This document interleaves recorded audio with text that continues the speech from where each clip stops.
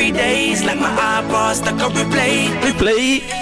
Shawty's like a melody in my head that I can't keep on. Got me singing like na na na na. Every day's like my iPod stuck on replay. Ayaz replay tune.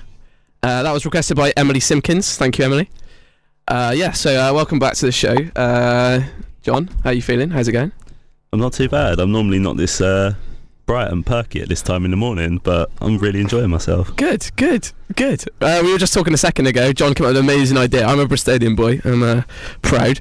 We got a couple of friends from Bristol as well, and I think a Bristol character is something unusual. It's different. If anyone knows a Bristolian person, you know what I'm talking about. John suggested we do a Bristolian special.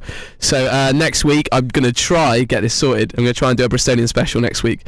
I think that might be ridiculous. We'll see if we can get some cider in as well and get the Bristolian special and get some Bristol music on and stuff. But tune in for that one next week. John was chatting to me a second ago about Bournemouth and why, like he was talking to someone locally, and they asked you, quizzing you why you like the town or something like that. Yeah. I was getting my hair cut, normal hairdresser banter, like, oh, where are you from, what are you studying, all this, and he was like, oh, so why do you like Bournemouth so much? And yeah, I thought it was a really good question, Liam. As you said, you're a Bristolian boy. You've got very fond memories of Bristol, but you always seem to be loving life down in Bournemouth. So what do you love about Bournemouth so much?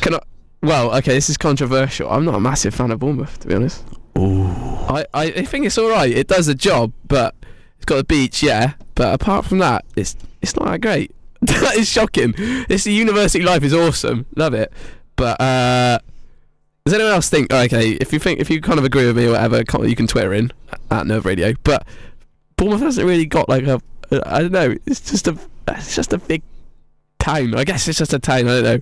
I mean, I'm talking to a lad from Bristol here, so you centre of the universe and all that. But I mean, I don't know. It's all right. I don't mind it. But yeah, I mean, how does it compare to Essex? What's Essex like? Because I get this mythical view on Essex, like bleach blonde haired girls walking around like screeching at each other, and it just being a little bit, I'm gonna say, rough. I don't know if that's a little bit controversial.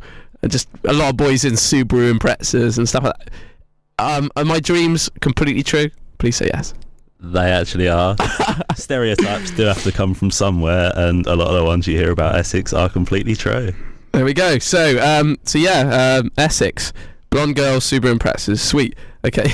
We're going to go to another tune, and then we'll be back for a little bit more chat, and then we'll have to go and leave you. But thank you for joining us today. We'll be back in a second.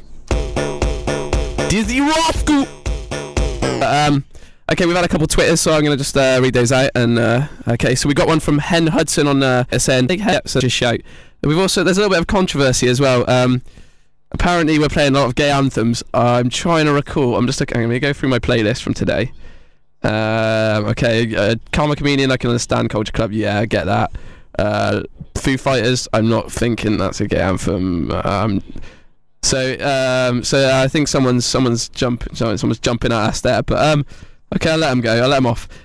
John, have you had fun? You had a good time? I had a brilliant time, Liam. This has been no doubt the highlight of my Monday. Oh God. Okay, we're back in a second. Stay with us for the last couple of minutes. Thank you for joining us anyway today. Blur Song 2, absolute classic. That was about as far away from gay anthem as I could get for the people that have been given abuse today. So thank you for coming along today. Thank you for listening.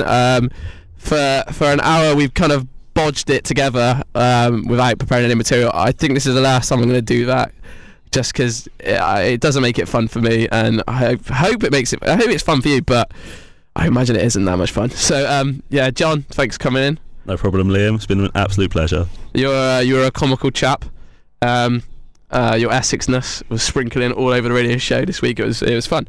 So next week I'm going to try and do a Bristolian special, and it hopefully will be planned and prepped, and it will be ridiculous. I can guarantee that if any of my Bristolian friends are in.